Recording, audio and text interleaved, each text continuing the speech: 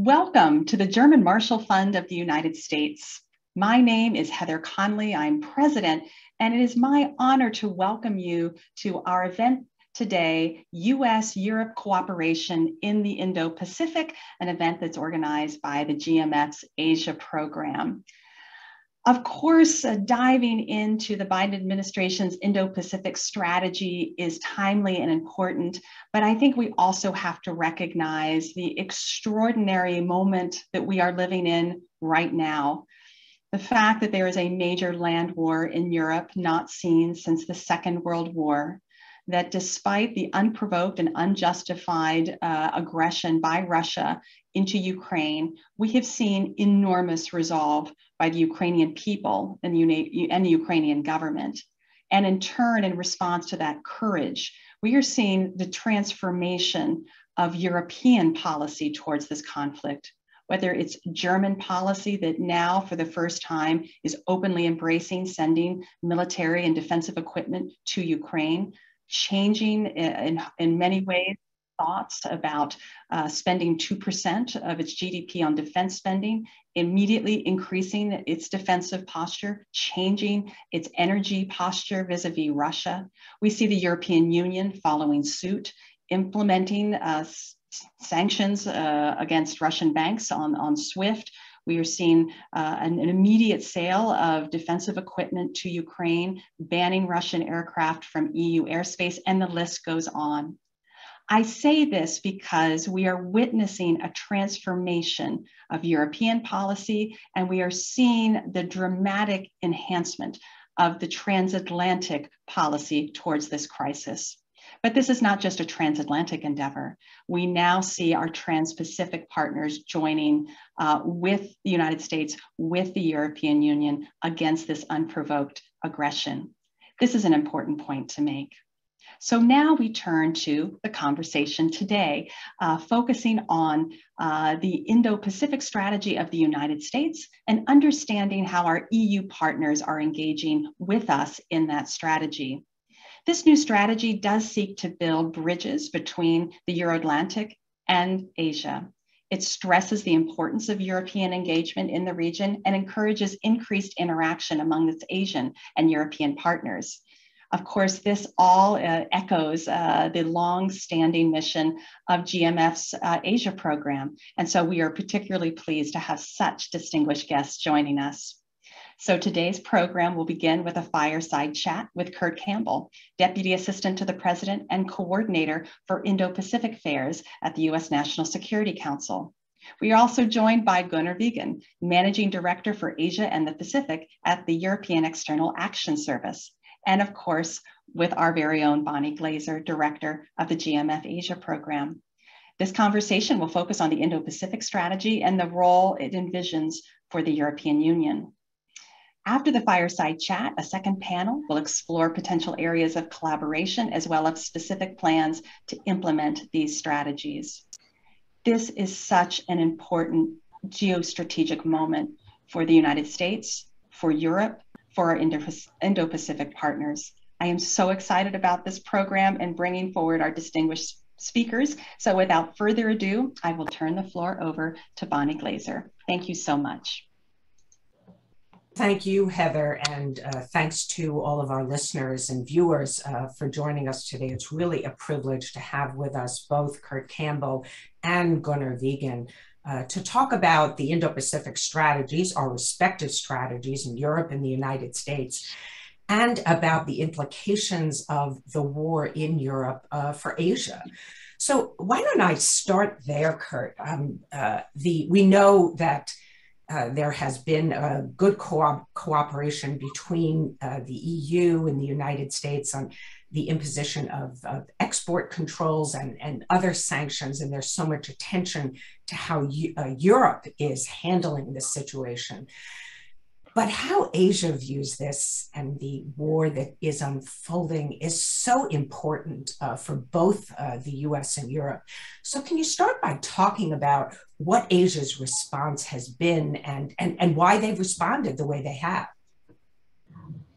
Bonnie, thank you very much. Let me just first just take a moment to thank Heather. I want to commend the work of the German Marshall Fund, particularly now, your mission, the mission that the institution is doing, helping us understand and interpret events, not just taking place in Europe, but the synergies that we're seeing between Europe and Asia, extraordinarily important. So I thank you. It's an honor to be with you this morning, and it's always great any day you get to spend time with Gunnar. So thank you for all of that. I would just say that it is only natural to focus, Bonnie, on the drama that is playing out in the diplomacy, largely in Europe, with the United States and with Ukraine, where, every morning we're riveted by stories of, people calling into meetings and just, historic decisions taken thereafter. I think a story that has yet to be written in its totality, because it's still playing out, is the how the developments in Ukraine have synergized a set of extraordinary responses across Asia. And it speaks to the links that you just described, Bonnie, that we're seeing, and as Heather mentioned, between partners and allies in Europe, and then the same grouping of partners, allies, and friends in the Indo-Pacific. So what we've seen in just the last little while are a number of things, and I'll just go through them. First, in terms of allied solidarity, the support from many countries in Asia for energy support during this period. So natural gas swaps, we've seen those have been written about. These are inventive, important, and they are designed to help Western Europe get through a potentially difficult period here in the last months of winter. We've also seen almost all of our Asian partners come on board with a series of G7 and other sanctions associated with leadership and investments. We've also seen Japan and Australia step forward in an unprecedented way with respect to SWIFT designations, following the dramatic developments over the weekend between the United States and Europe. And we've also seen, countries, particularly in Northeast Asia, taking careful steps on technology. We have not really spoken very much about this, but the kinds of steps that the technology producers in Northeast Asia have taken are as significant in their realm as the financial steps in theirs. And then lastly, countries stepping up to provide armed assistance. So in an unprecedented way, Australia has decided that it will provide military assistance directly to the Ukrainians. The totality of this picture is one of increased connectivity and solidarity in a way that, frankly, I think we can all be hopeful and pleased about as we go forward. Thank you, Kurt. I want to turn to Gunnar and ask you your sense as to what are the lessons of what is taking place in Ukraine for Europe and for our alliance as they pertain to the Indo-Pacific. We've heard some people advocate that Europe focus more on its own neighborhood, that the Indo-Pacific is very far away. I, of course, disagree with that. I'm guessing you do. But I'd like to hear how you think about the implications of Ukraine for Europe's involvement in the Indo-Pacific. Thank you, Bonnie, and thanks also, Heather, for having placed this discussion now indeed into the context we are currently in. There's war in Europe. There's war at our border. There's war at the borders of 4 of our member states. And we have hundreds of thousands of people coming into our member states to flee from this. You said unprovoked military aggression. Yes, it is an invasion which is taking place. A conventional war in Europe of the dimensions we have not seen since the Second World War. And this is an unprecedented situation. That means we are first and foremost focusing on coping with that situation, and there is an unprecedented degree of solidarity with the Ukraine, having worked for 9 years on that part of the world and having been in charge of this when 2013, 2014 happened. I see that lessons have been learned. Lessons have been learned from the last major crisis on Ukraine, and lessons have been learned from the 1930s. So there is no illusion, unfortunately. We have to say anymore about the way that is being handled by our other big neighbor to the east, which is the Russian Federation, which is also a neighbor of several of our member states, now aggressing this country. And I would like to underline, it is not a regional conflict in the heart of Europe. It is a conflict of global dimensions, because this is a nuclear power. It is a permanent member state of the United Nations Security Council, which violates blatantly several of the core principles of the United Nations Charter, in particular the sovereignty, independence, territorial integrity of a member state of the United Nations.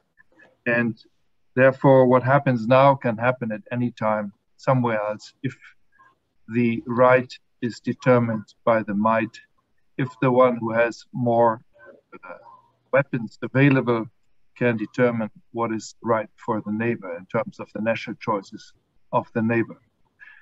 That is the first global lesson. But the second lesson is also the question of democracy, of freedom, of rule of law.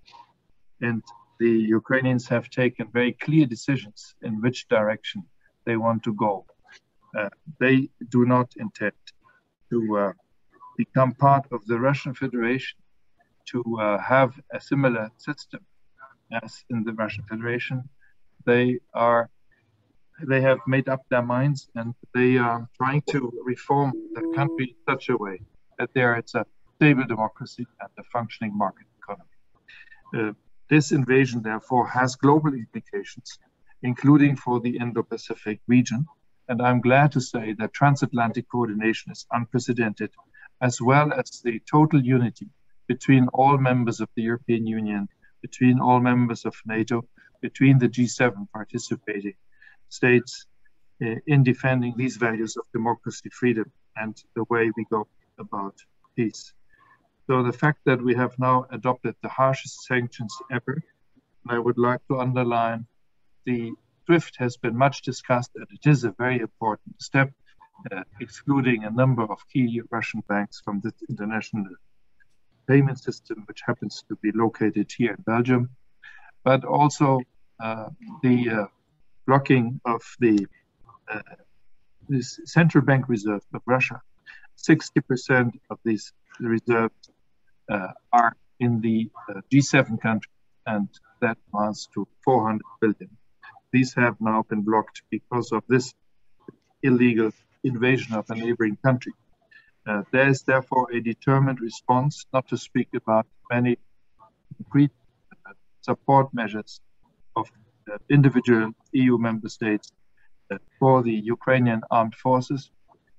And also yesterday, first time ever, the EU decided to provide not less than 500 million euro for immediate support for the Ukrainian armed forces, including lethal assistance. So bilateral and EU military and non-military assistance is being provided, as well as a huge macro-financial aid package. In the short term, let me finish with this. We expect our partners from the Indo-Pacific region to support us at the vote in the General Assembly. You have seen what happened in the Security Council, where Russia was isolated with its veto, and we had 82 co-sponsors. I hope that there will be many more, including in particular from this region, to support the resolution currently being worked on by our colleagues in New York, so that a very clear, unmistakably clear, common message to Russia that we cannot tolerate this way to go about the rights of sovereign states.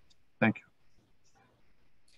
Some of our viewers have already been sending questions in, and I want to encourage people, if you have questions, just click on the Q&A button at the bottom of the screen, and I will try to get to them and maybe wrap a few of them together. Kurt, let me ask you about how the United States can weave together our allies and partners in Europe and in the Indo-Pacific more effectively. This is clearly something that the US wants to do in both places. The EU is not a member of all of the institutions, but of course there are opportunities, as I think is mentioned in the strategy, to interact through activities with the Quad and maybe with AUKUS. So can you talk a little bit about the synergy and how we knit together our alliances and partners? Thank you, Bonnie. It's a good question. Let me just say from the very outset of the Biden administration, one of the most important elements of our Indo-Pacific strategy is not just to double down on our partnerships across the Indo-Pacific region, a diverse region in which we're seeking much more intense interactions in technology, in diplomacy, in investment across the board, but also in Europe as well. And so you saw really unprecedented levels of strategic dialogues, of interactions with Gunnar and his team in virtually every European capital from the outset. And then manifestations of cooperation in institutions like the TTC that had its first meeting in Pittsburgh in late 2021, a number of strategic discussions around military issues, coordination with Great Britain and others on naval activities in the Western Pacific. And then, as you indicate, some institutional connections like AUKUS and the like going forward. I think what we have also seen now, much of that really has been about, Bonnie, Europe more focused on the Indo-Pacific, right? That had been much of the directional indicators. What I think Ukraine is going to do is to energize the other part of that partnership, right? And so what we are seeing now is an unprecedented level of Asian interest and focus on an out-of-area question. Now, I think we know historically Asian friends and partners have been more focused naturally on their own neighborhood. The sense of identity, the sense of responsibility, the sense of wanting to lend a hand and to join forces on all the issues that Gunnar described, not just practical issues, but ideological issues to sustain, a country under siege like Ukraine, to support common purpose. This is very significant, and I believe one of the outcomes of this tragedy will be the kind of new thinking around how to solidify institutional connections beyond what we've already seen between Europe and the Pacific. And I think, Bonnie, we've tried some of that in the past with mixed results. I believe one of the things that Gunnar is going to seek to do, I think you will have our commitment in this, is to deepen the connections that we're now seeing grow, frankly, before our eyes, in which it's not just Europe tilting or pivoting to Asia, but it is also the Indo-Pacific recognizing that their destiny is also linked to Europe. Thank you, Kurt. I'm going to come back to you to ask you some questions about China, but I first want to turn to Gunnar and ask, the EU strategy states that the increasing tensions in regional hotspots in the Indo-Pacific, and mentions South China Sea, East China Sea, and the Taiwan Strait, that these may have a direct impact on European security and prosperity. So can you elaborate on how European interests could be affected by tensions in these areas? and whether you think that the risks are higher today because of the war in Ukraine.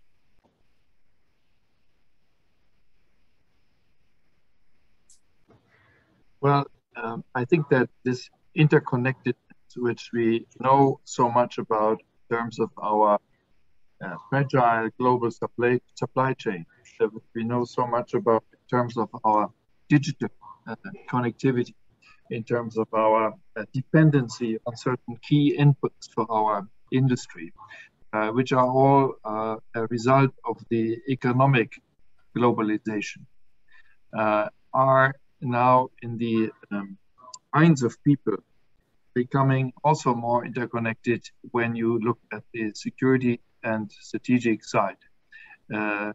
If you look at cybersecurity, how much the connectedness we have can be interrupted. And we see right now what is happening in an acute conflict situation, but it happens also without any conflict. It happens as a means of influencing. When you look at maritime security, yes, our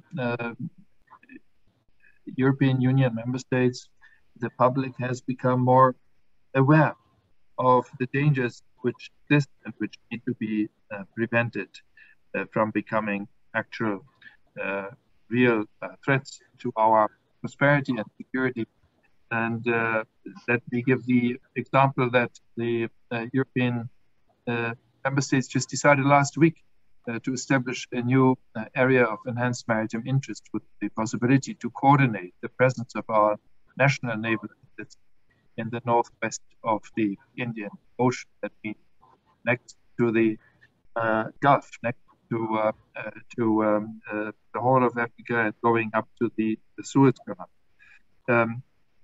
These steps illustrate that we have become aware of the many security-related challenges and the need to work together with partners in addressing these, and in defending the rules-based international order and defending international law, such as UNCLOS at the maritime field, and to do this in the respect of sovereignty and national borders and territorial integrity.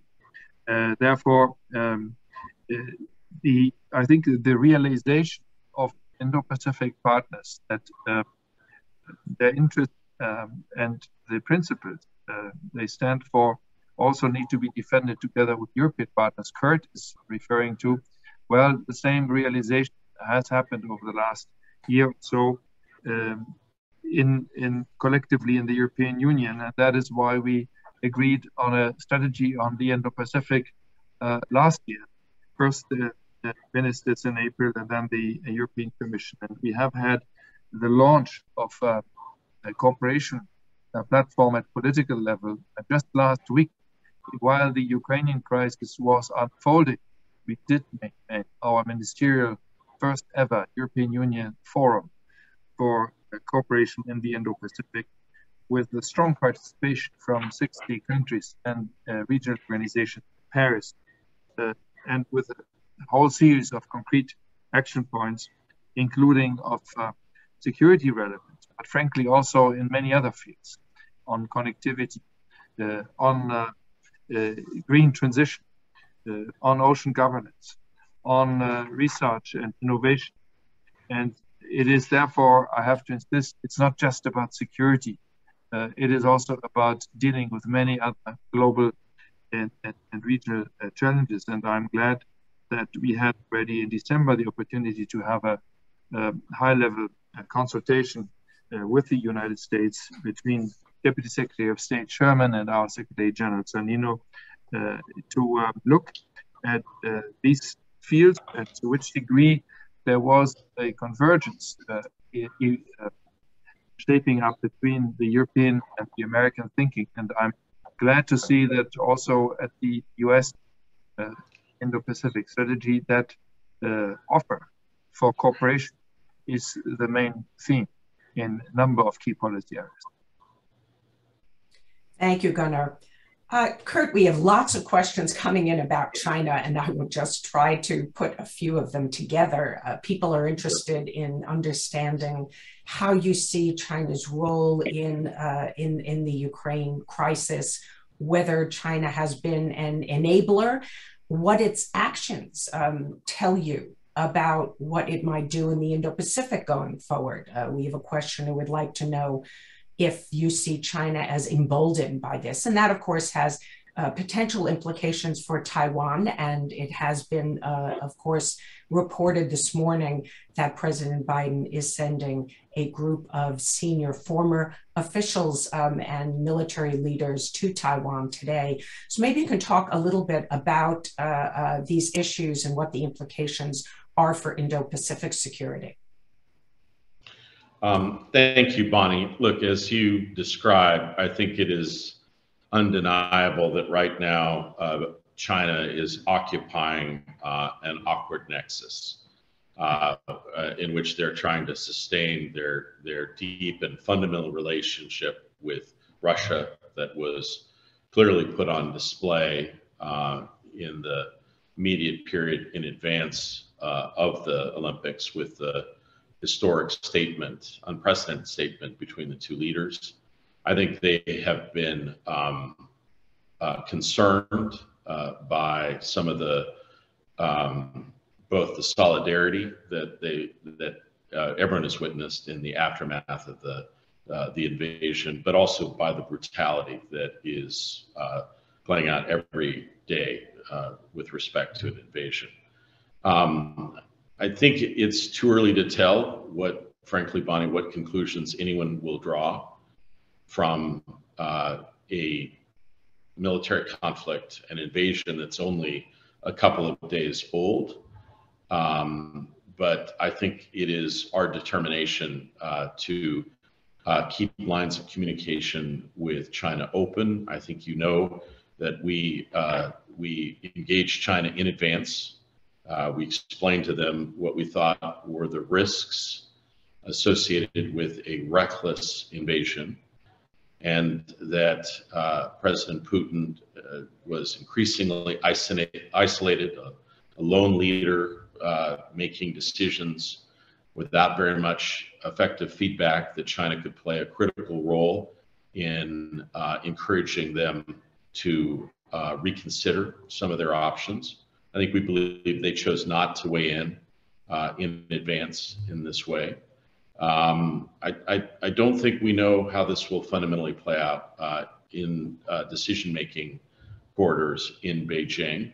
I do think that the circumstances are difficult for them in the current environment, and it's clear from our perspective that that the association so public and so deep between Russia and China is indeed quite uncomfortable right now. Absolutely, completely agree. Let me talk or ask you to talk a little bit, both of you, about the role of India, as we have several questions about how to promote a more active Indian role, involvement in the region, both, of course, really in the Indo-Pacific, but also in the current crisis. Obviously, India has a very long-standing relationship with Russia that has focused in large part on military procurements, but Modi has some relationship with Putin. And India has a ways to go to become, I think, more actively involved in this crisis. So is that an area where the EU and the United States can work together to promote a more active role by India, not just, of course, in Europe in this crisis, but also in the Indo-Pacific? So Gunnar, maybe I'll ask you first. I will answer on India in a second, but I would like to first agree with Kurt. It is very important in this extremely tense and very dangerous situation that we do both keep very good communication channels with China open. And the carefully negotiated, very long and unprecedented statement of the 4th of February between China and Russia did bring Russia to comment on the situation in the South China Sea, and did bring China in commenting on European security, which is the first time ever they pronounced themselves on this. And perhaps some in Moscow could have interpreted from this that China was now structurally on the side of Russia and could always be counted upon. But we do see with the abstention of China at the United Nations Security Council, which was a very significant move, and we will see now how China positions itself in the General Assembly, that China does uphold a number of key principles in the UN Charter in a way which is quite different from the way Russia interprets these, and that it has to carefully weigh its international interest in a functioning system and with peace, which allows stability and therefore also prosperity, and markets with its pragmatic involvement with Russia, which of course is also directed towards certain energy interests.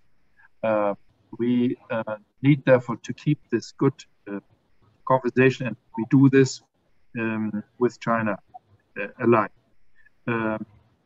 Apart from this, both China and India have, of course, a very important influence on the voting pattern, on the behavior, on the positioning of so many other parts from Asia, but also from Africa and partially from Latin America. And there is a huge responsibility there for both, whether they contribute to uphold proactively in such a situation the key principles of the United Nations or not.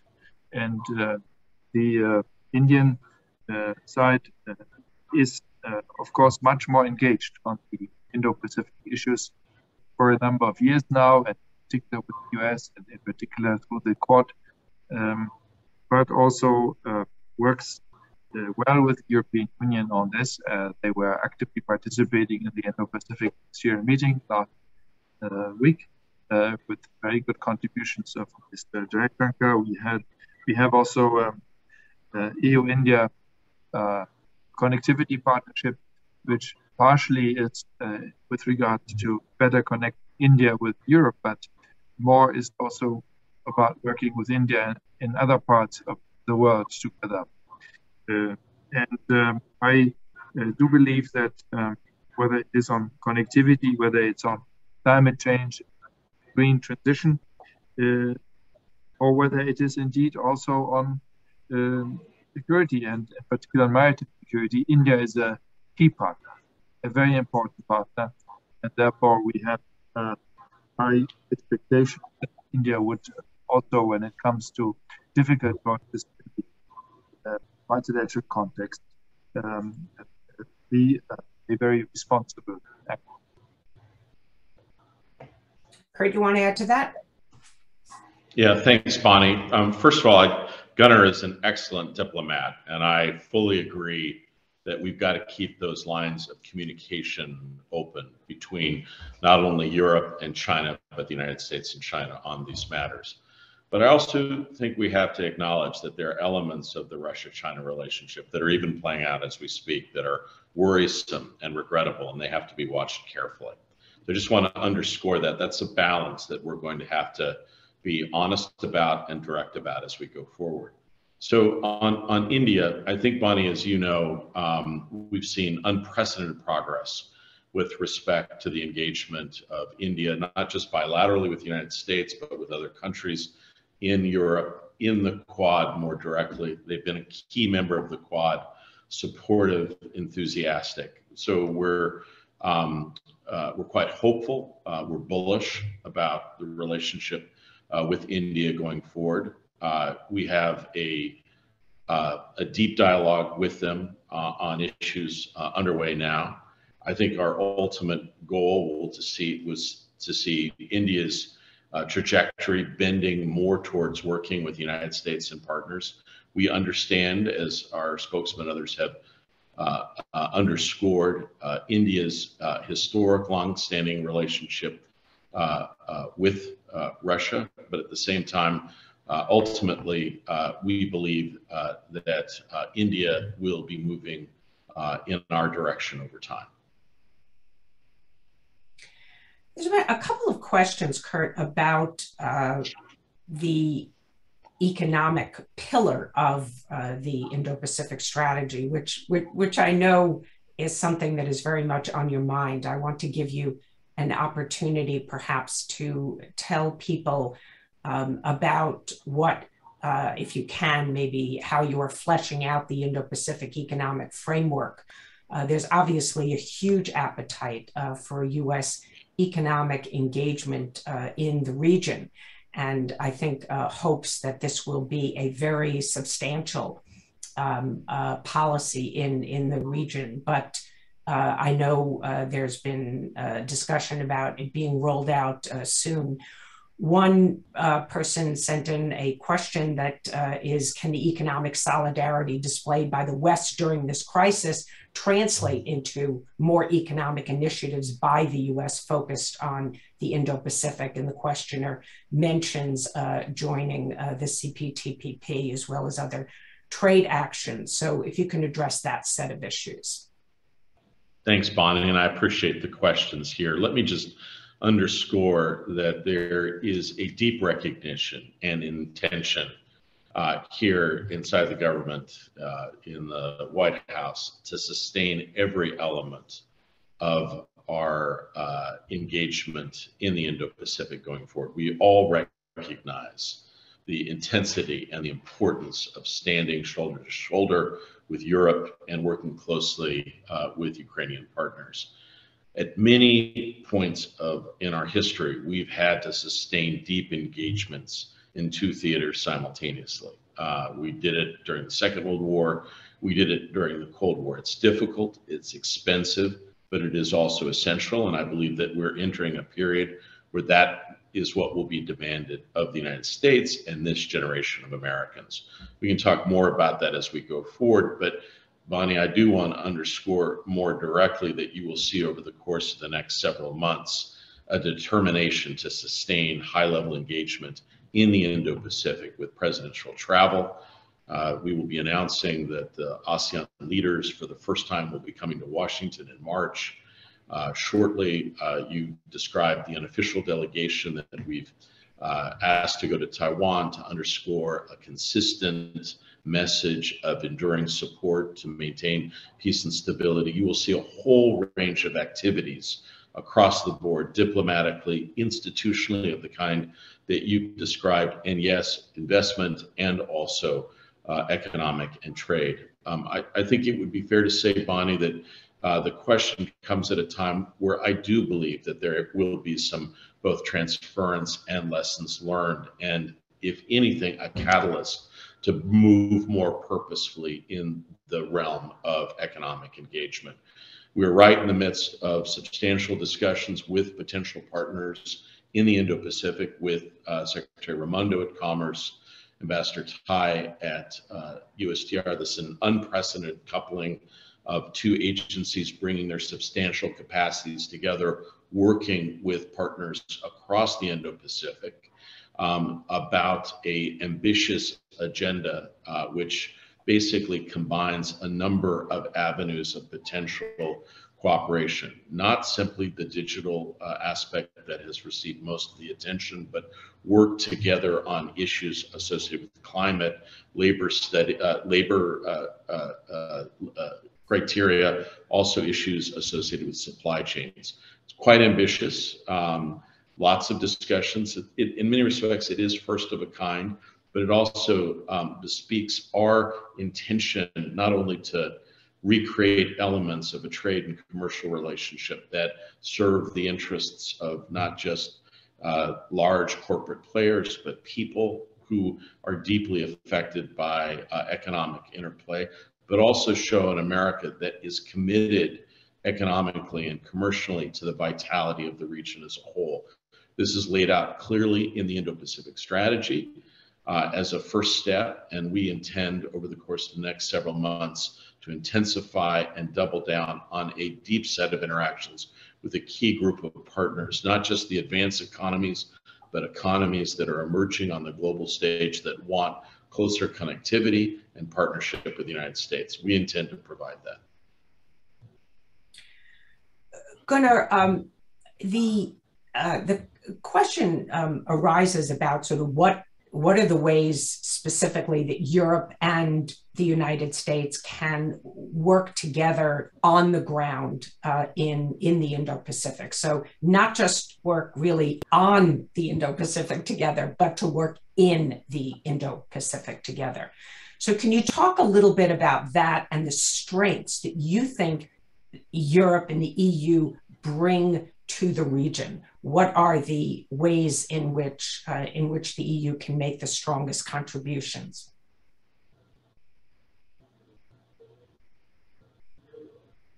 Yes, of course, since we have now seen the unveiling of the Indo-Pacific Strategy of the United States, which is a document which is much more specific in a number of core policy areas than what we have seen under the previous administration.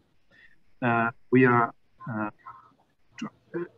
trying to connect the dots between our rollout, our strategy, and I pointed you to the many concrete actions we have already agreed with Indo-Pacific partners last week, and what we could do together in cooperating with the United States, which is one of the like-minded partners who have an Indo-Pacific policy on their own. And of course, with those who have an Indo-Pacific strategy on their own, we will be by definition better be able to cooperate.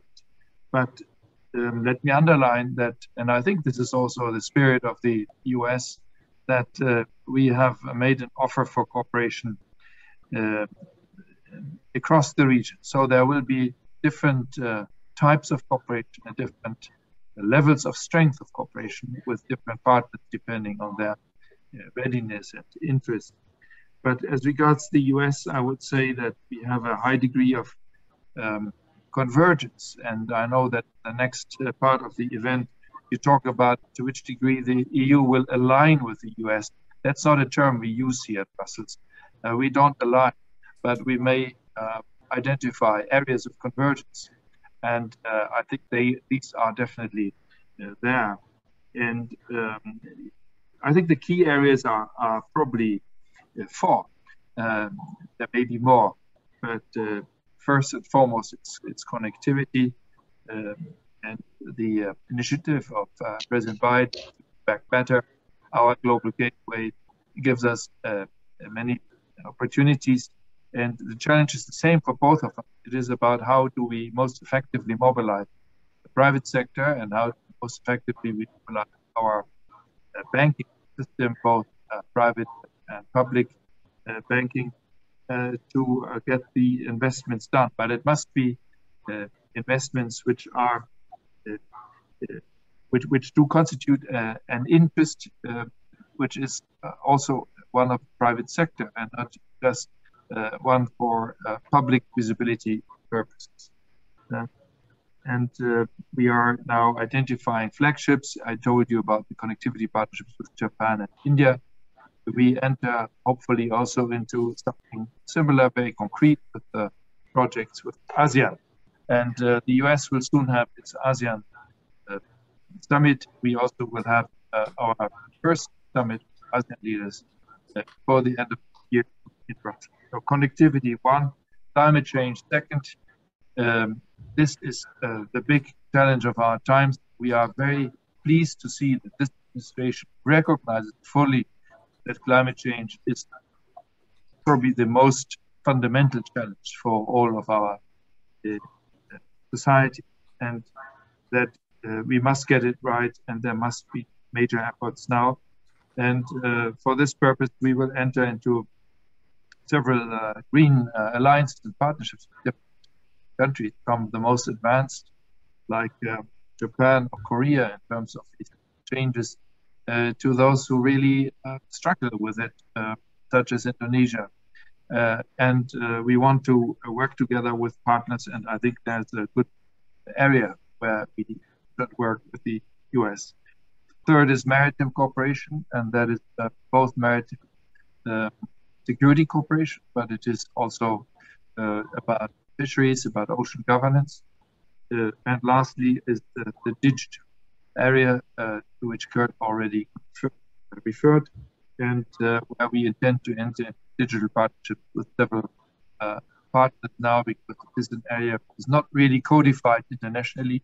It is not codified bilaterally, but it has become a key reality of our economies. Let me finish, if you allow, by commenting briefly on the economic question which you put to the US, but which you didn't put to us. That means probably that it is less defined in the US context than in the European Union context, but I would like, for the benefit of our participants, to say that we want to step up indeed our engagement on the diversifying of trade and economic relations, and yes, with a liberalization agenda. You know that we had agreed on FTAs with Vietnam and Singapore. They are in force. We are in the midst of negotiations with Australia, New Zealand, Indonesia, which we intend to complete, perhaps some of them this year, perhaps others next year. We will resume trade negotiations and investment protection with India later this year. We will complete an economic partnership agreement with the East Africa community, and we will assess the possible resumption of trade negotiations with Malaysia, the Philippines, and Thailand once the conditions are right, and even the eventual negotiation of the region-to-region trade agreement with us. So we do not join RCEP, we do not ask for CPTPP, but we do believe that a deep and comprehensive trade negotiations lead to good results with specific partners, and we will continue on that course. Kurt, I have a question for you that has come in about whether the Ukraine invasion changes the US calculus on the issue of whether the US should shift from strategic ambiguity to strategic clarity regarding Taiwan. And is it helpful to have former Prime Minister Abe making this case? I know this is something you've talked about before, and I tend to agree with what you have said, but I want to give you an opportunity to say whether your analysis of the situation and your thinking about US policy has in any way changed as a result of the situation in Ukraine.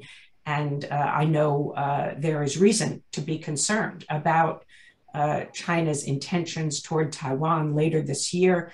In fact, we know that Xi Jinping is likely to launch a new strategic plan toward Taiwan that has been talked about within China. And this is undoubtedly worrisome since Xi Jinping is about to enter his third five-year term. So has your thinking changed on these issues at all? Thanks, Bonnie. I would just simply reply that our policy remains consistent, robust, bipartisan, and long-standing. Okay.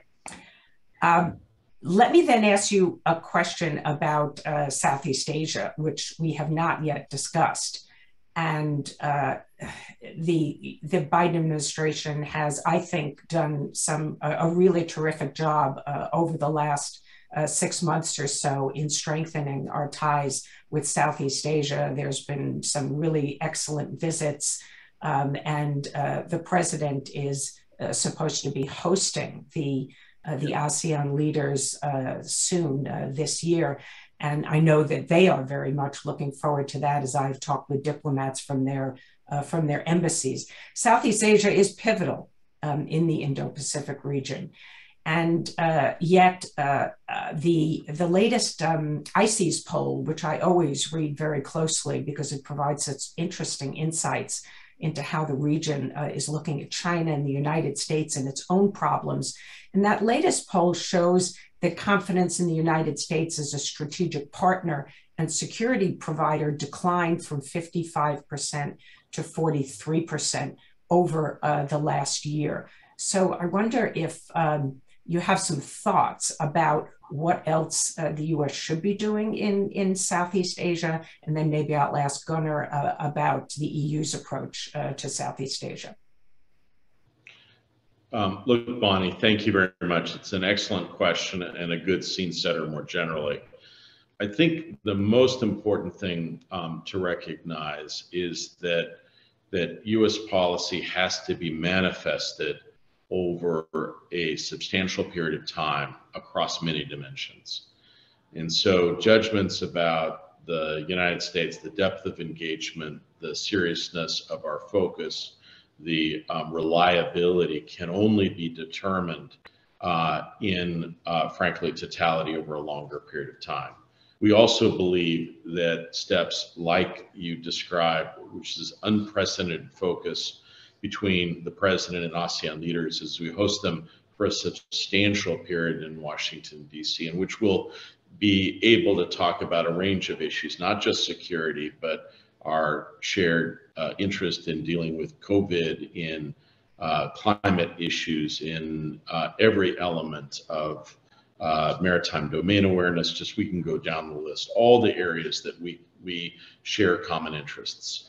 I also believe, as you described, that much of our engagement has been under the radar screen, even though important, and I think we want to highlight that and raise that up more. I think we all recognize that both individual states in Southeast Asia and ASEAN as an institution will be critical for us going forward, and you will see efforts later this year with the president traveling to engage in the key institutional gatherings that are manifested by ASEAN, a strong determination of the United States to hold its own and pull its weight in this critical region.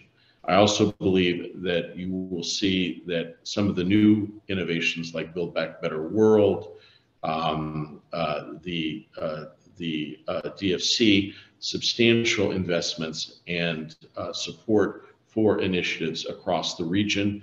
You will also have noted that how important it will be to deliver on some of the billion doses that the Quad will be producing over the course of this year, the necessary share to Southeast Asia.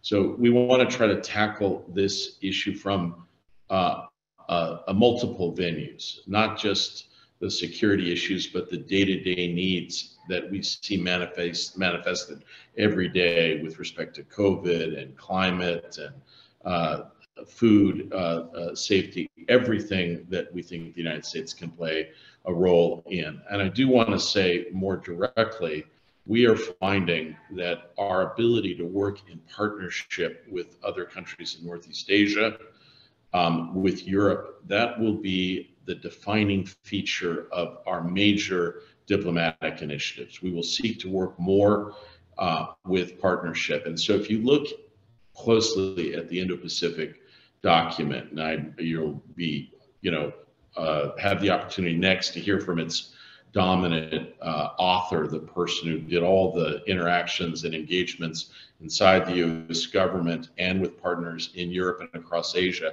Mira Rapp-Hooper. But you will find that the dominant feature of this document, the one that set, there's a history of these. I think the dominant feature here is a recognition that anything that is important and of purpose has to be done in partnership with not only Asian partners, but as Gunnar has, I think, very rightly noted, with Indo-Pacific partners as well. And that is our intention.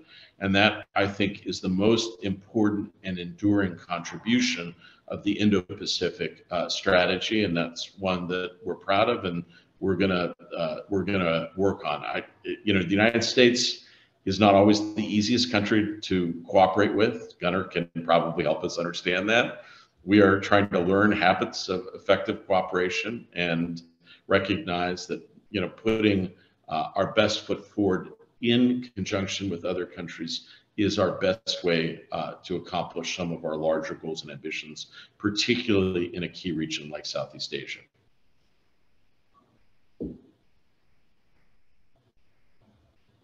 So sorry, I was muted. Gunnar, what would you like to add on Southeast Asia, or any other closing remarks you'd like to make?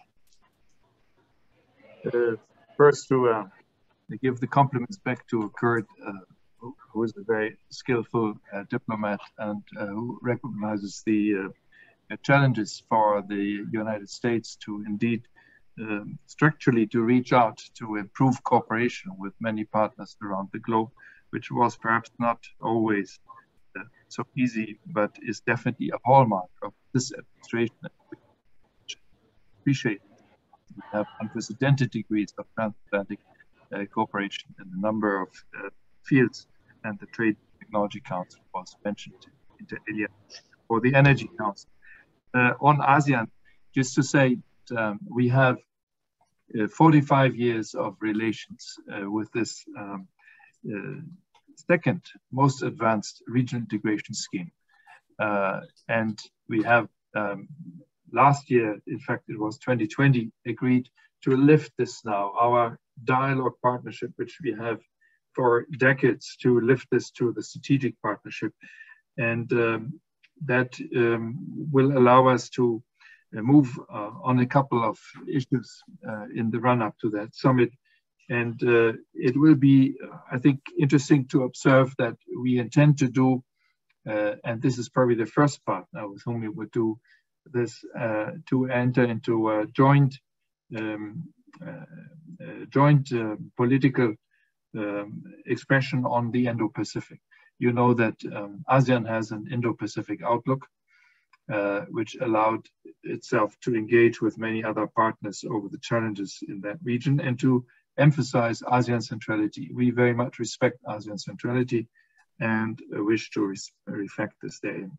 The main challenge, apart from overcoming the very negative impact of the COVID for the recovery of many of the countries, and I think we should value this difference, which many of our highly prosperous societies who can muster huge recovery programs with their public finances, which is not necessarily possible for everybody, even in such a dynamic region as ASEAN.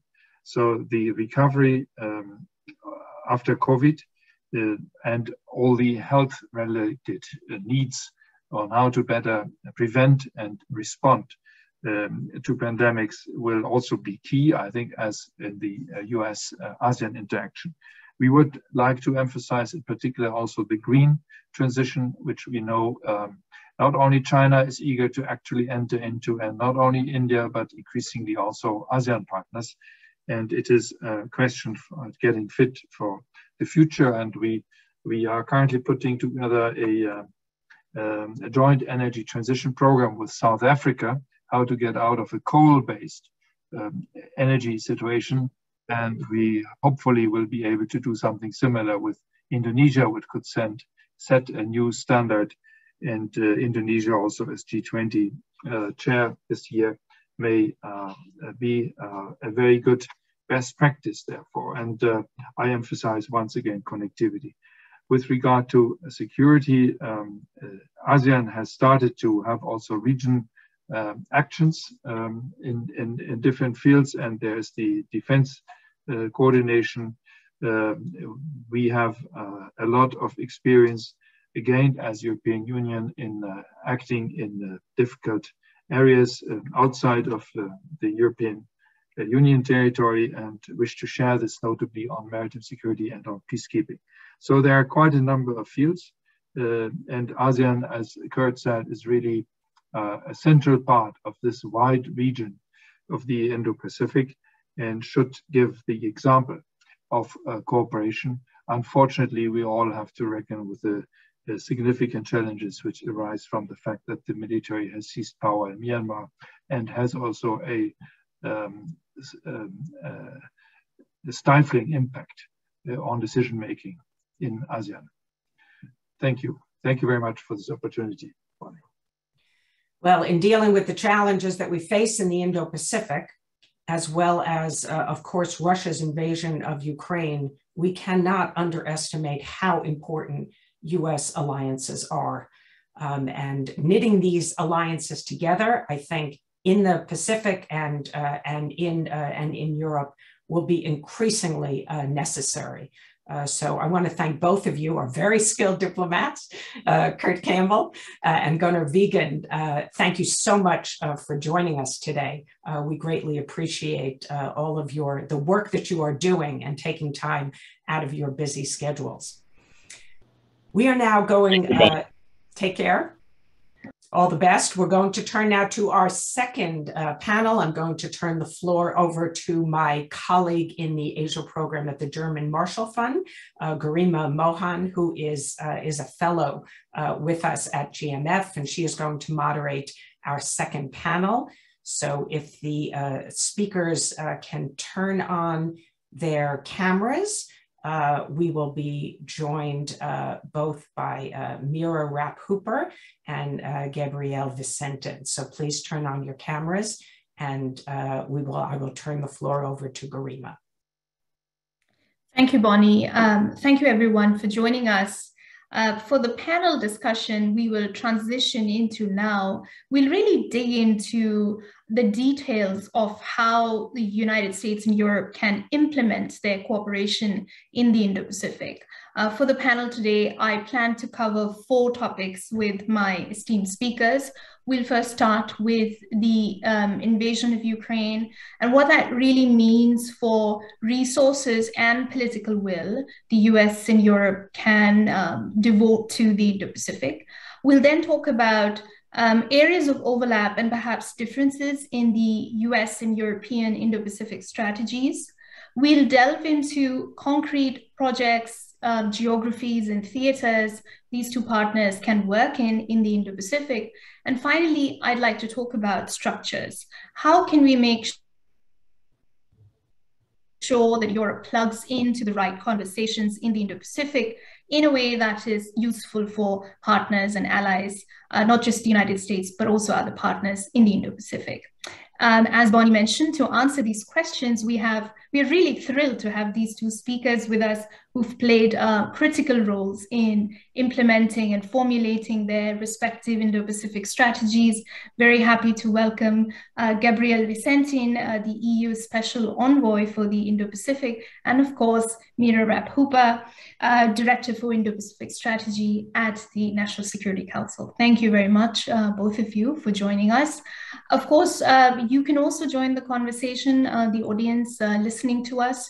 If you have questions for our speakers, please drop them into the Q&A box, and I will get to them in a minute. So let's start with the question I think is on the forefront of all of our minds and has been covered in the broader sense in the first panel, the impact of the crisis in Ukraine on the resources as well as political will. Will that impact how your respective Indo-Pacific strategies unfold? The last week has seen really tectonic shifts in Europe with the seminal speech by Chancellor Scholz in Germany, and also with the EU's decision to finance purchase and delivery of weapons and equipment for Ukraine, really unprecedented.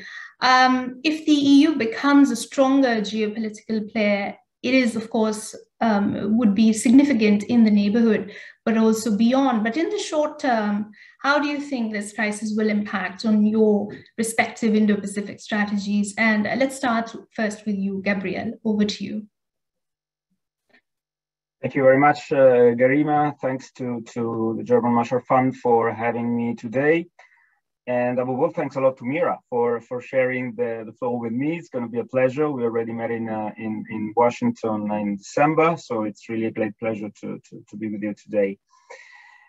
Well, yeah, it's obviously it's an unprecedented, let's say, event that we are facing, and it is also an unprecedented way that the EU united itself quickly, swiftly, and with no hesitations. I would like really to underline this because there were 3 subsequent packages of sanctions, culminating also with the decision yesterday night to finance the purchase and delivery of weapons to Ukraine as well.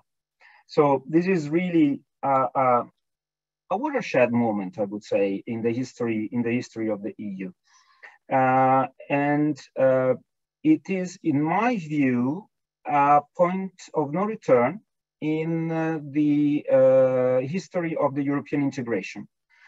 I've been working, if you allow me a little personal note, I've been working now in the foreign affairs of the EU since around 15 years, before in the Commission and now at the European External Action Service. And I have to tell you, without hesitation, that it is the first day in which I really feel that the common foreign security policy of the EU delivers. Yeah, we have done many good things, but what is happening today is really making me feel, well, I don't want to overdo, but today I think I'm enabled to. I really feel proud. I really feel proud of what the EU has been able to do and what we have been able to do progressively, which means that it was well thought of. It was not rushed. Some people say it was late, but I don't think. It was simply well thought of. Now, sorry for having taken this a lot of time to introduce the subject, but you might understand how we feel part of a big project which is unfolding nowadays here in Brussels. Paradoxically, to come back to your question, I think that what is happening today in Ukraine will even encourage us and push us to do even more in the Indo-Pacific. The links between what is happening in Ukraine and what might happen or what the implications could be for the Indo-Pacific are evident. The respect of the UN Charter, the respect for sovereignty, the respect for territorial integrity of states. I could list all of them. I mean, Gunnar and his counterpart already mentioned them, also I will not repeat. But in my view, in the big picture, what is happening in Ukraine will reinforce our aim and stance in doing more in the Indo-Pacific according to our strategies. I will anticipate one of your questions, but I really like a lot what unifies us the most. And both our strategies have a keyword, which is democracies. And I really think that we should build on this to show that democracies deliver. And this happens in the eastern neighborhood of the EU, but this happens in the Indo-Pacific as well.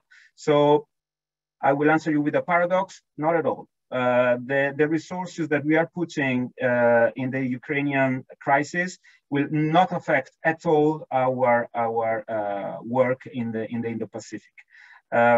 What has been announced yesterday also, it's a technicality, but it's important. It's not a commitment of the EU's budget.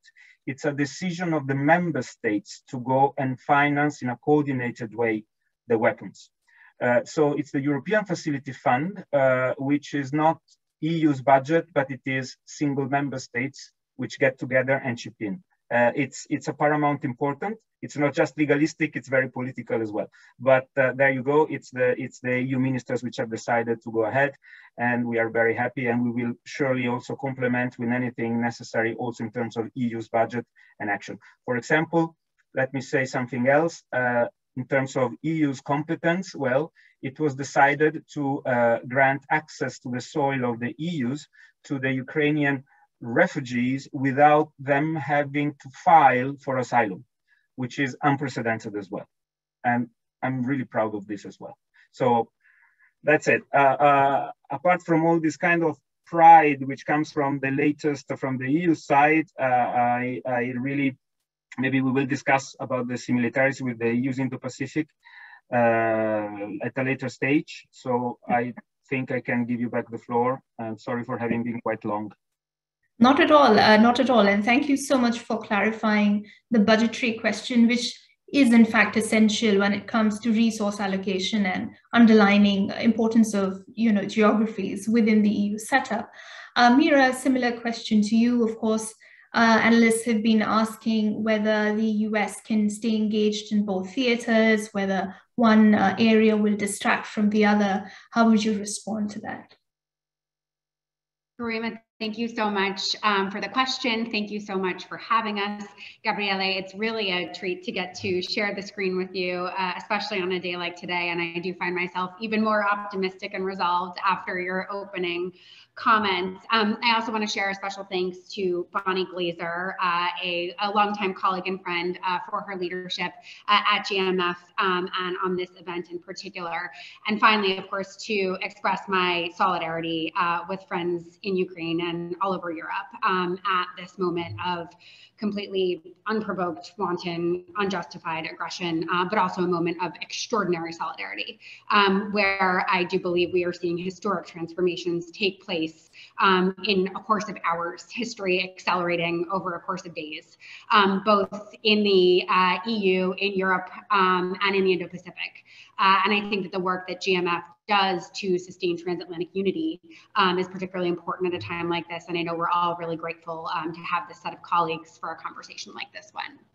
I'll build on what Gabriele just said, which is to say that I feel quite confident that this war against Ukraine will not divert the United States from its approach to the Indo-Pacific, or specifically the Indo-Pacific strategy that we put down on paper. And the reason for that is clear. The president and our top foreign policy leadership have made clear in no uncertain terms that the Indo-Pacific is a priority theater for US foreign policy, not this year, not next year, but for the long term, and that our presence there must be long term. And that calculation, those words written in this strategy, were not impervious to crisis. They accounted for the fact that crises would continue to happen, including in other areas of extreme importance to the United States, and that nevertheless we would stay the course. And indeed, if you think about the timing that the Indo-Pacific strategy was issued on, that point is reinforced. We released this document on February 11th, Friday, February 11th, within minutes of our National Security Advisor, Jake Sullivan, just having left the podium where he warned Americans to leave Ukraine. And he made the clearest that we had to date in no uncertain terms that the United States believed there was an extremely high chance that Russia would attack in the coming days. So it was not in spite of the situation in Europe, but rather with deep acknowledgement of what was unfolding that we released this strategy. And part of the reason we did so along that timeline was to signal both to the region and to the world that no matter what happened in Europe, we had a plan for Asia that was already unfolding. We had a set of steps that we intended to take in the next 12 to 24 months, no matter what horror was inflicted on the people of Ukraine, and that there was a list of priorities that the public and that our allies around the world could hold us to, even as we manage this crisis. So that public statement in the Indo-Pacific strategy was quite purposely not just an Indo-Pacific strategy, but an Indo-Pacific strategy that is very much intended to endure alongside what we are now all managing in Europe today. I'll also reinforce the fact that this strategy was released with the Secretary of State in Asia for his fourth time in just over a year. He took a trip to Asia that included stops to meet with the Quad in Australia, with Pacific Island leaders in Fiji, and with our close allies, the ROK and Japan, in Hawaii, despite the fact that he was well aware of the fact that we were on the brink of war. And that trip too was intended to reinforce the fact that the United States would not and could not take its eye off the Indo-Pacific. Now, the question that you've asked about resources is a critical one, and I'm not going to suggest for a moment that it's not difficult difficult to balance resources when you're trying to do a lot of things in two critical theaters in the world. As Kurt said before, of course, the United States has maintained a focus on Europe and Asia before, but it has done so with intensity in true crisis moments. I nonetheless think that you're going to see that motivation rise to the occasion, and to keep up our focus in both areas, because we do see the urgency in both theaters. But I'll also note, as Gabriele did, that there are some sort of exigencies when it comes to budget and resources that should make us somewhat optimistic. The aid that we are issuing to Ukraine right now, that we are delivering right now, is being programmed right now. When we set about to resource the Indo-Pacific strategy, we acknowledge and plan for a resourcing effort that is going to be a multi-year long-term plan. And that is frankly going to proceed somewhat incrementally. You'll see some changes in our budget reflected in the president's budget that will be released soon that will reflect this strategy, but we'll have a lot more work to do to continue to move the ball forward on that resourcing for the next year and the year after. And we're already programming through our annual budgets for the fiscal year 23 and 24. So there is a way in the resource in which the resources that we are sending to Ukraine right now are actually quite distinct for what we're trying to do on the Indo-Pacific strategy. Again, that does not mean that we won't feel moments of resource scarcity, but it does mean that we can plan for both simultaneously. Great. Thank you very much. That's extremely useful to hear from the outside. Let's take a step back and delve into the two strategies. Gabriele, you anticipated this question, what commonality, when you read the US Indo-Pacific strategy, what was your takeaway? What areas of overlap did you see? And perhaps subtle differences as well? Would be curious to see how Brussels received it. Well, already the fact of receiving it was extremely welcome. It was really waited for long, and we were really delighted to see it. Already when we visited Washington for the first ever US-EU consultations on Indo-Pacific, we were more or less, let's say, made aware of what the US strategy would have been about. And when it was finally released, it did not come as a surprise, its content. So basically, it was extremely welcome, the fact that Secretary Blinken, when talking about it in his speech in Jakarta, referred to the EU's and its strategy. So already that was an extremely welcome signal. But the strategy itself mentions the EU and its strategy several times, and I would really see, maybe I'm a bit too optimistic, but I would see almost a total convergence in views and in aims. So we both talk about a free and open Indo-Pacific, access to open Indo-Pacific. We talk about the promotion of multilateral cooperation, centrality of ASEAN.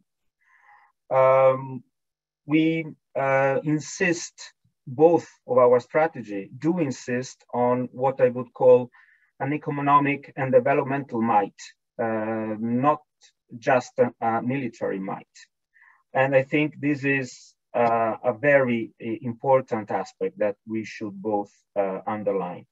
The American strategy looks also to me, if I am allowed, to comment between the previous administration strategy and this administration strategy, going a little bit towards what I would call in diplomatic term inclusiveness of the local partners, aiming more at confrontation, at cooperation rather than at confrontation. And this is very much alike the EU's strategy spirit. So basically, I would say that the overall philosophy, structure, and main aims are really coinciding. But I don't know if I am too optimistic. but I promise I don't have put pink lenses on my glasses. All right, let's get a view from the other side. And Mira, as you were writing the strategy, did you see areas of overlap, not just with the EU, but also member states, and any differences that you may think could be perhaps stumbling blocks when we dig into the question of concrete cooperation in the Indo-Pacific? Thank you. I absolutely agree with Gabriele. I think the consonance is overwhelming. They are almost completely aligned strategies. And as the strategy that came second, I can say that is not accidental. As we began our own process of developing an American strategy for the Indo-Pacific in this administration, we were keenly aware of the EU's process.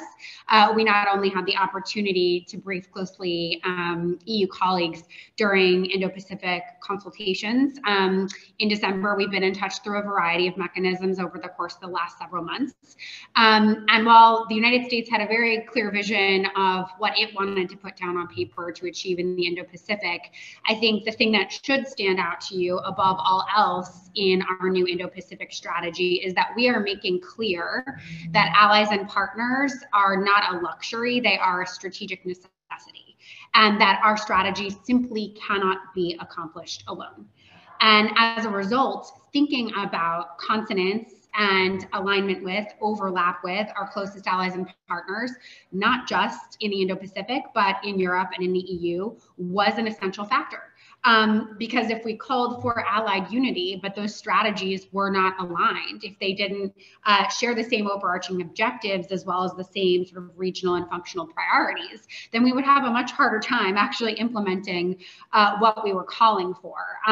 So, I think it's worth just acknowledging that this is all baked into the process of the American strategy. And indeed, you'll see one rather lengthy paragraph in which we sort of acknowledge what we have drawn from other allies' strategies, including the EU and some EU member states, to just be transparent about the fact that this is how we have gone about our process. When it comes to where the areas of clearest alignment are, I would point to a few that I think really emerge as priorities for US and EU cooperation, not only in our documents, but over the course of the initial conversations that we've started to have together. The first is on maritime security, where I think there is just a fundamental, vital interest from both the US and the EU in seeing maritime security based in international law and working with like-minded allies and partners around the region to ensure that this is carried forward. Here, I also want to commend and sort of further to the prior conversation about the fact that neither one of us is going to take our eyes off the Indo-Pacific.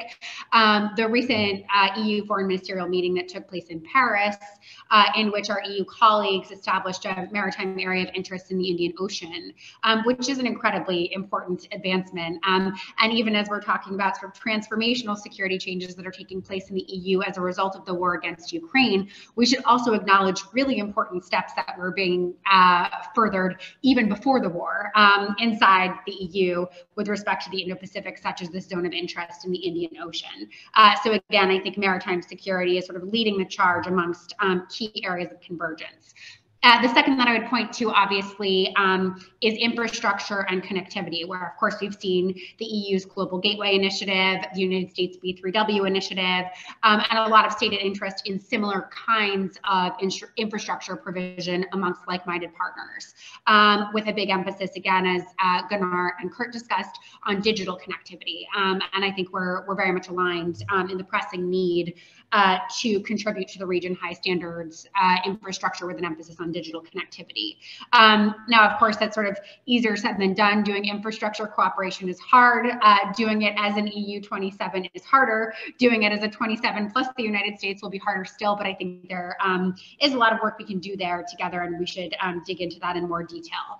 I also think that climate change and climate resilience is an area of huge convergence because we do see both of us, the Indo-Pacific, as in many ways the epicenter of the climate crisis, but also a region in which there's extraordinary climate opportunity if we act quickly.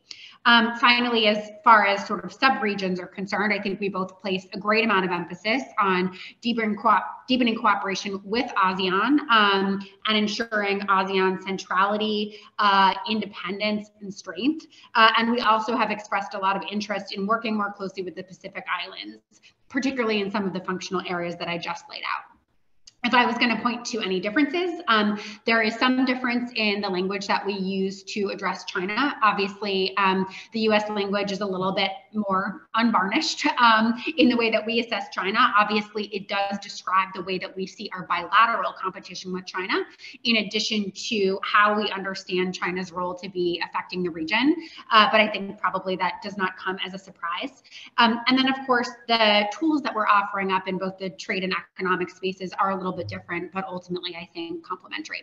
I'll stop there for now because I know we'll dig into those areas over the course of the conversation. Great. While I have you, Mira, there is a question from the audience about the Indian Ocean.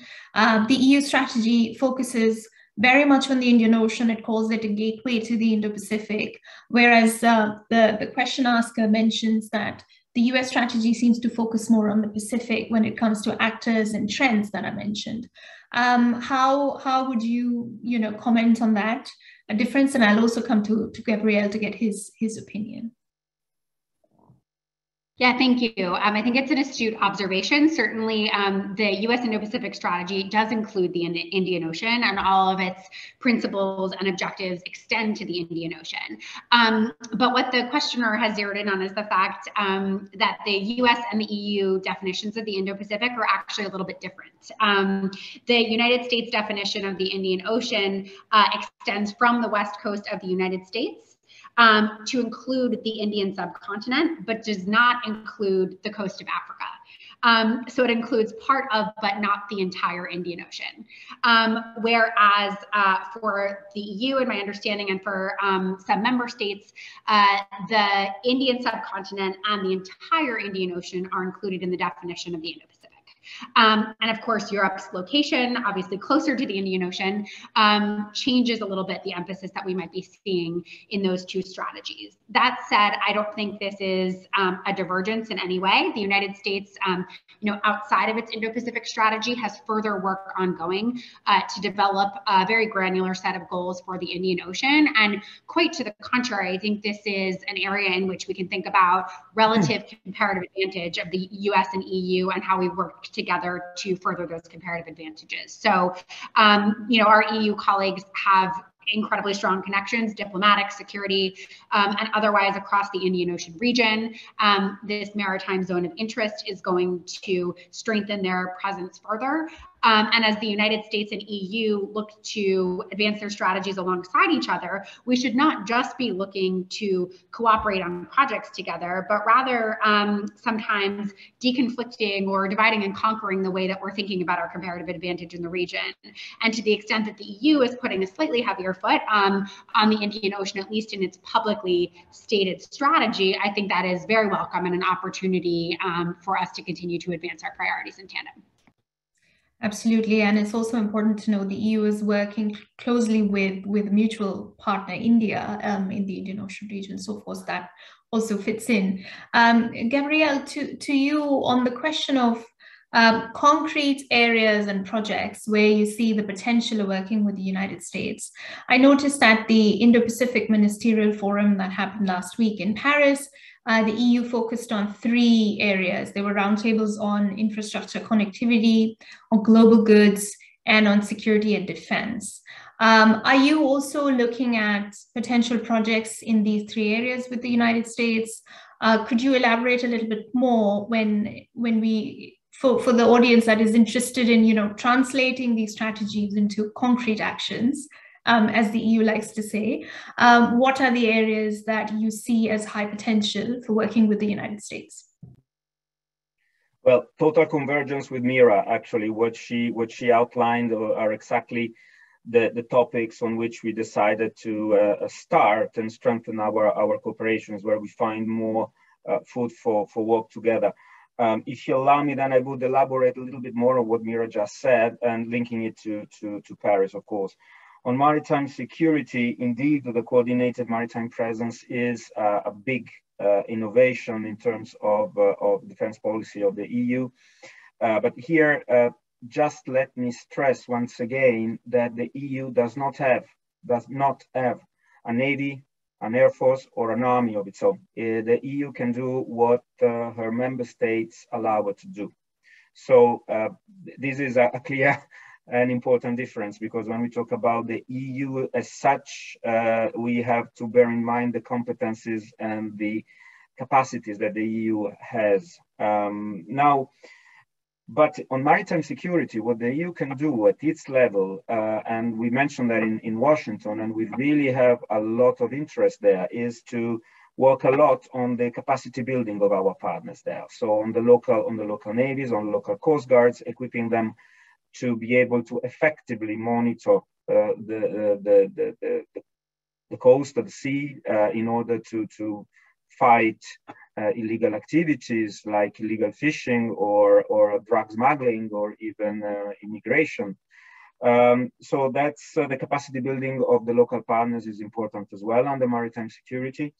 Then on infrastructure, of course, when we talk about infrastructure, the connectivity, the global gateways, Blue Dot network, well, this will be probably the backbone of the future actions in the Indo-Pacific.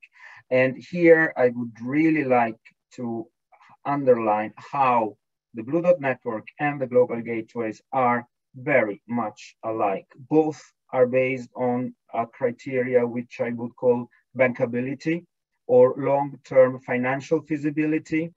So both are based on a blending in of public and private financing, a mix of grants and loans, but also with the involvement of financial institutions. And this is obviously a different way of seeing infrastructure building or development as compared to other major players in the area. In terms of high-level standards that Mira mentioned, I would make it a little bit simpler. You mentioned 27 member states and many other actors, but we agreed that we would look mainly at the work which is happening in G7 and G20 on the standards for the infrastructures of connectivity. Of course, climate change and resilience and answer to climate change, that is paramount.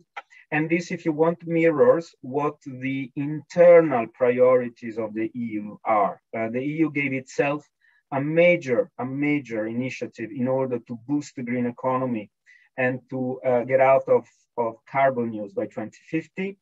And obviously, this has to be reflected also in its external action. So anything which is designed at fighting climate change and enabling the climate resilience is paramount to us. And we already discussed this. So also the link, for example, with the connectivity is clear here, the appropriate infrastructures, but also the means to monitor and respond to natural events or natural catastrophes is paramount. We even mentioned about the possible cooperation in the use of satellite technologies for this. And that would be extremely important because a rapid reaction to natural disasters is paramount to minimize the effects on the affected populations.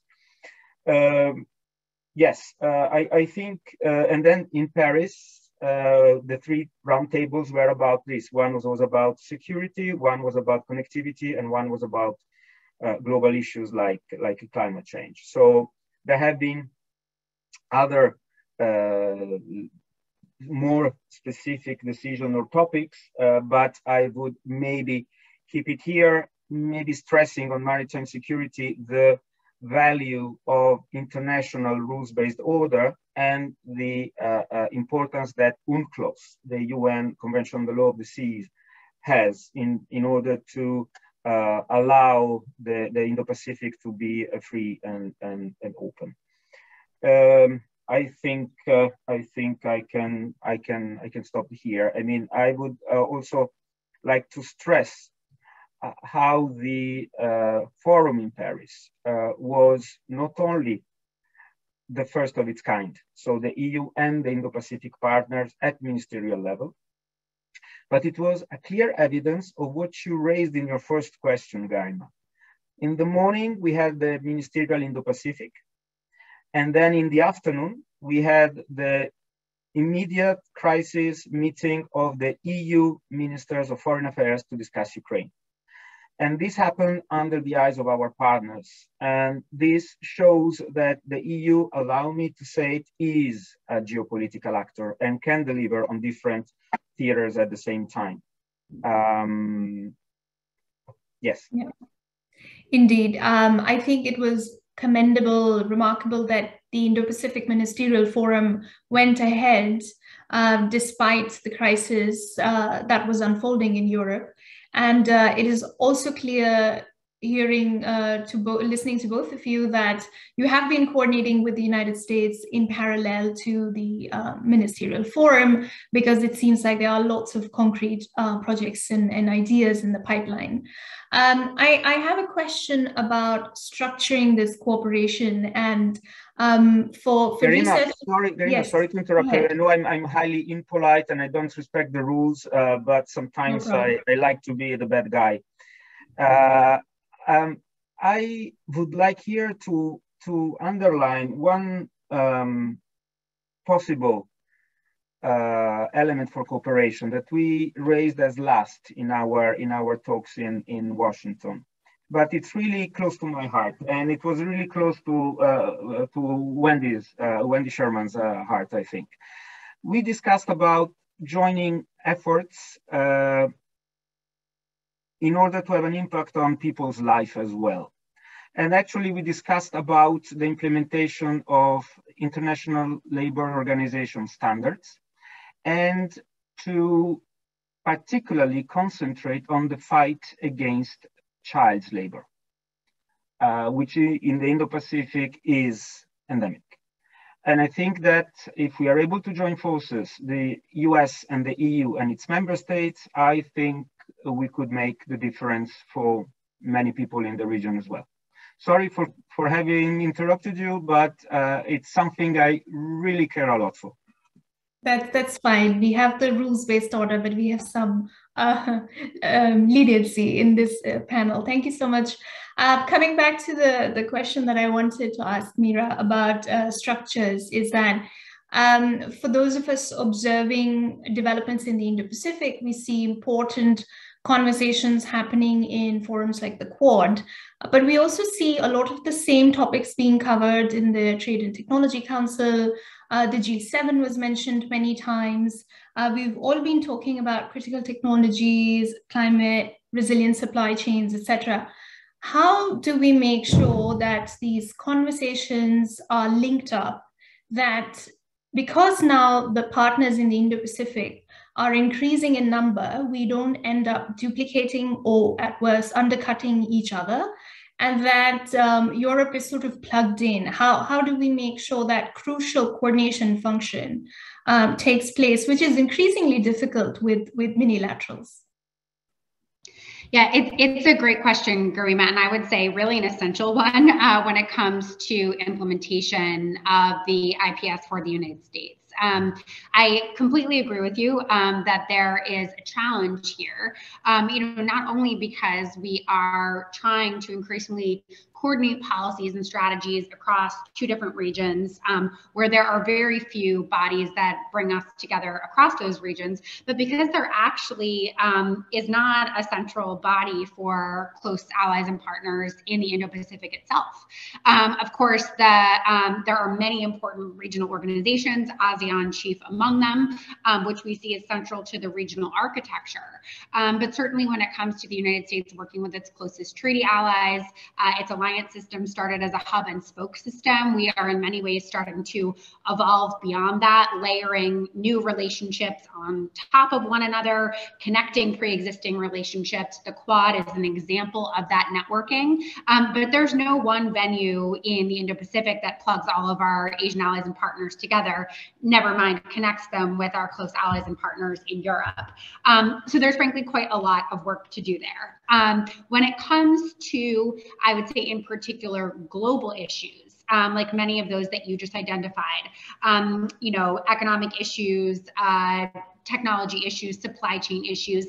This is where we have to make essentially sure that these multilateral conversations are linked up, that the Quad conversation is tracking with the TTC. And that is, of course, because the conversations that we're having fundamentally impact one another when we seek to set norms and standards to govern these areas, right? They fundamentally cannot happen in regional vacuums. So this is a place where I know the Quad would increasingly like to have the ability to invite like-minded partners to join Quad working group conversations on an informal basis, particularly in the critical and emerging technology space. And I think we would also really welcome it if the TTC wanted to invite the Quad to join a meeting at some point on some of these norms and standards that tie us together. But of course, when it comes to issues that are more regionally specific and may involve a smaller number of partners, we're going to have those conversations through different venues. So if we're talking about maritime security in the Indian Ocean, that might be a US-EU conversation pulling in India and other regional partners that have deep and abiding interest there. If we're talking about the Pacific Islands, we might be talking about a different group of highly interested and capable parties, including Australia and New Zealand. So I do think we have to be comfortable with the idea that we are going to be working across a huge variety of multilateral formats depending on the issue. And there's not going to be a single organizational solution to this vast issue set. But that does underscore another major issue that both of us have to think about as we seek to implement our strategies, which is the fact that when you pledge above all else to make your strategy contingent on allied and partner coordination, you are also pledging to do that coordination work on a regular basis and to build those structures and to sustain those conversations. And part of what we are doing with our EU partners now is building the channels through which we can focus our priorities and have those regular conversations. But that process is really just at its incipient stages. For us to really make progress in the Pacific Islands and Southeast Asia and on connectivity and in the maritime domain, we're going to really have to have an unprecedented level of working level coordination across the region on a sustained basis. And that is the charge in front of us. Great, thank you. Gabriele, same question for you, channels of coordination. This high-level dialogue on Indo-Pacific, which you have with the US, how regular would that conversation be? How often will that take place? And given that at the Indo-Pacific Ministerial Forum, the EU worked with a lot of its Indo-Pacific partners, how do you plan on bridging this, if I can borrow language from the US strategy, bridging the Euro-Atlantic and the Indo-Pacific? Yes, thank you. Well, we, allow me to correct you, it's not a high-level dialogue because that implies working groups and things. We are consultations on the Indo-Pacific. It's a rather agile means of talking to each other. We have not decided yet how often, but we surely have decided there will be a follow-up to what happened in Washington on the 3rd of December, 2021. I'm looking at Mira, but I think that we are probably envisaging a meeting in Brussels in late spring, if I'm not wrong. So something between May or June. Now, we have already started actual, let's say, consultations which are even practical and are at, if you want, a lower level than the one we had in Washington. Very humbly, myself have established bi-monthly calls with states, which I hope coordinate as well with NSC.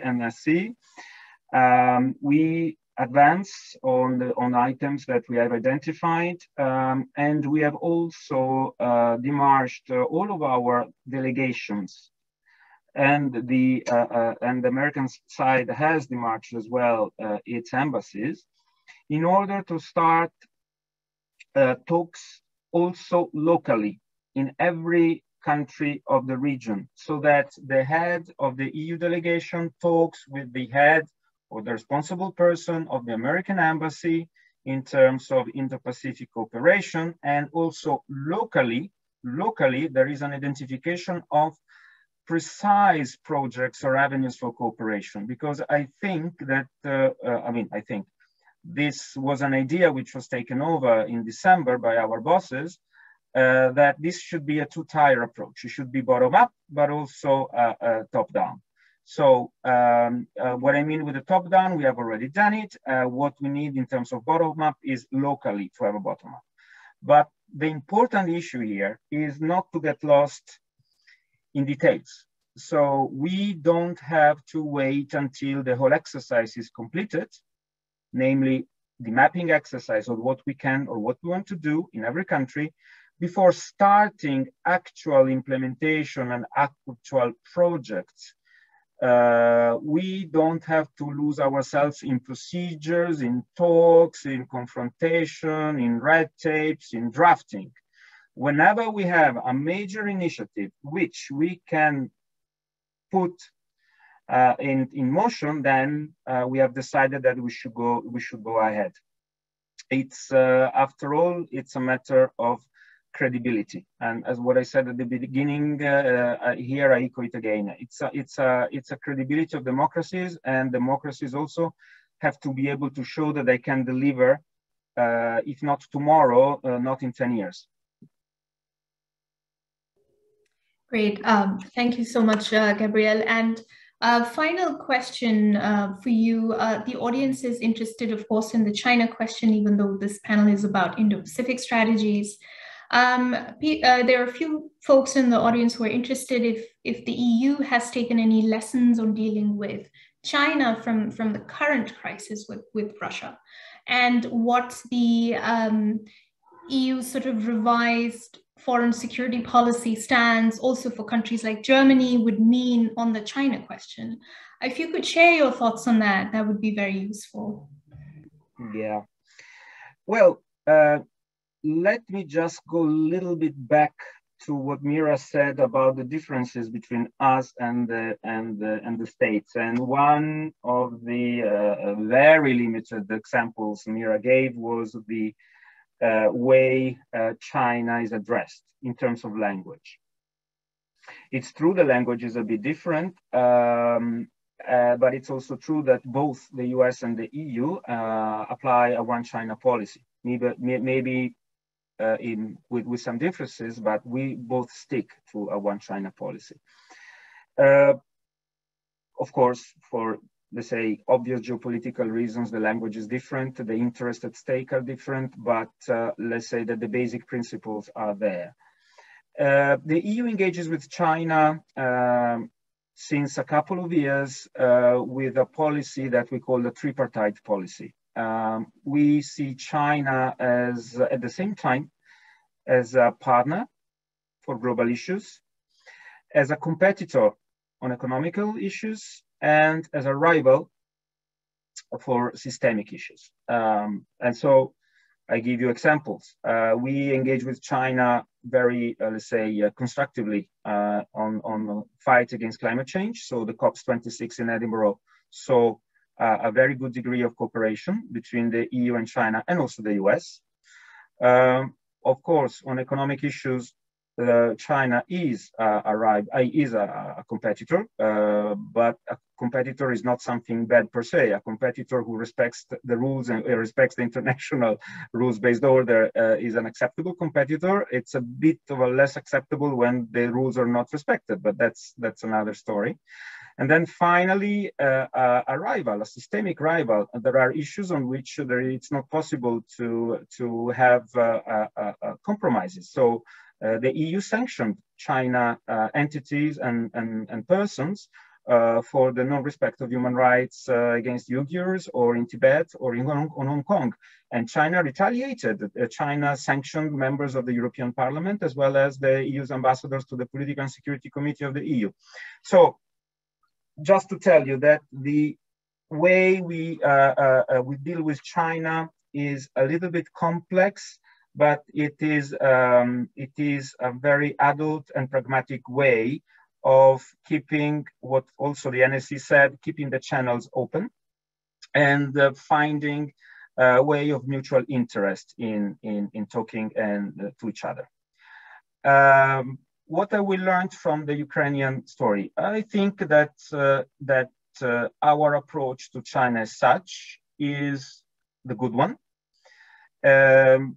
I would like to see what will unfold in the next days or weeks in terms of China's attitude and behaviors towards Russia and towards the Ukrainian conflict, because already the fact that China abstained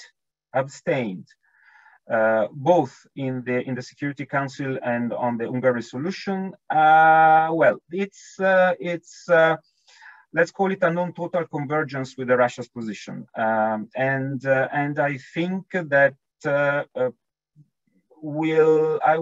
would be tempted to say that in the next days we will see even less of a convergence on the Russia's position, and I think that here there is a lot of interest in cooperating with our partners of Quad and with the United States as well, and I think that there could be very interesting developments ahead of us. And I don't know if Bonnie is still connected, but I read her tweets through the weekends, and I have to say that I found them extremely interesting, to put it bluntly.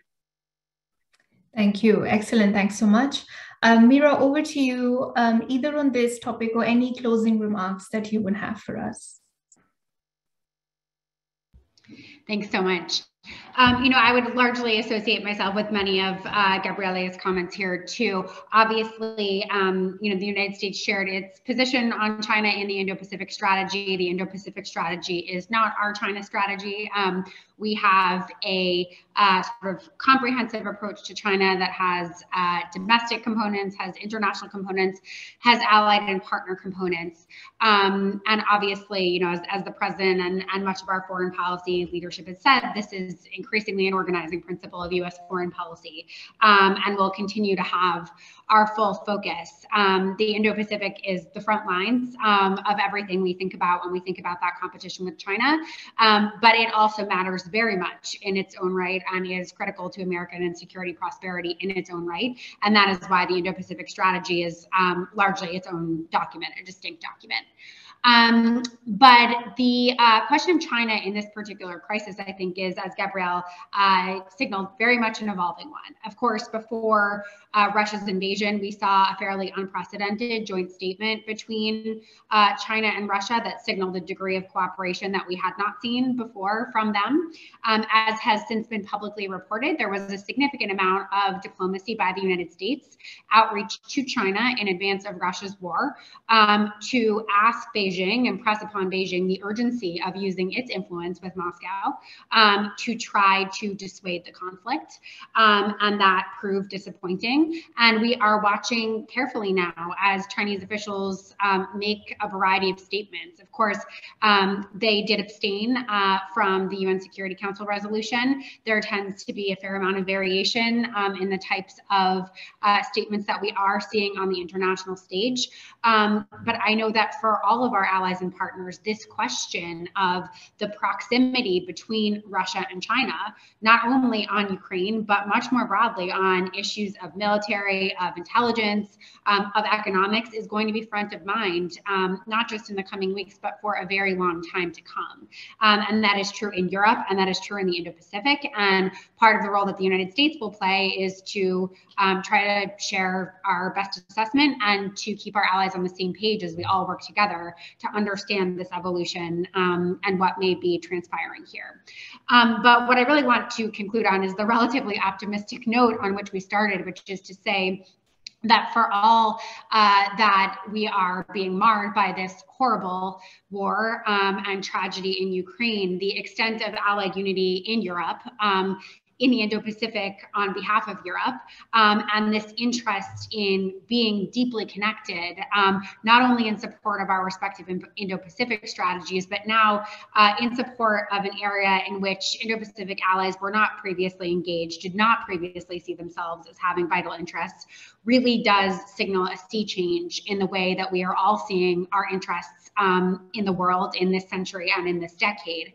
And I think we have very good reason to believe, on the basis of what has taken place just in this last week, that this is the beginning and certainly not the end of new levels of cooperation, not just amongst Europe, but cross-regionally and among us all. And that is, at a very dark hour, a very heartening thing to see.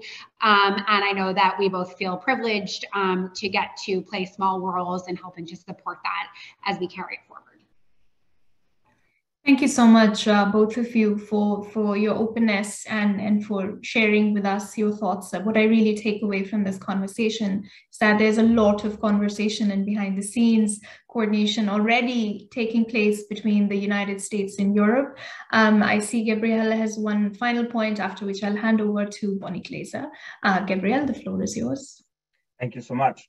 You asked the last takeaways to Mira, so I would like as well to have the right to have a last takeaway, which is very much on the line of what you said, Mira. I think that in these days, we have really seen an incredible rally of partners, friends, allies in Europe, but all over the world. And I would like to underline the unprecedented level of convergence to defend Western-oriented or liberal democracies.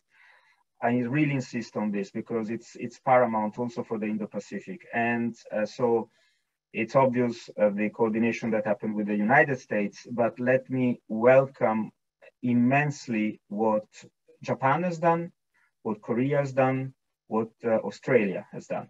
So it's when support is needed, then you really see countries which are not just talking, but are acting like partners, friends, or allies. So again, the relevance of what happens in Europe is paramount in the Indo-Pacific as well. Indeed, thank you. Bonnie, over to you. Thank you, Gabriele and Mira. This has just been a fantastic conversation, and it really does reflect how much commonality there is between the US and the EU, obviously not just in Europe and in responding to this crisis and Russia's invasion in Ukraine, but going forward in the Indo-Pacific. And our discussion in both of our panels really, I think, has really underscored once again that the strengthening of US and EU cooperation is taking place in very tangible, crucial ways, both in Europe and the Indo-Pacific. And even as the attention of the United States and its allies are necessarily and understandably focused today on Ukraine, I believe that the Indo-Pacific will remain a priority in our strategies. And we will all be watching closely as our respective Indo-Pacific strategies, which both of you have played such an instrumental role in developing, are implemented.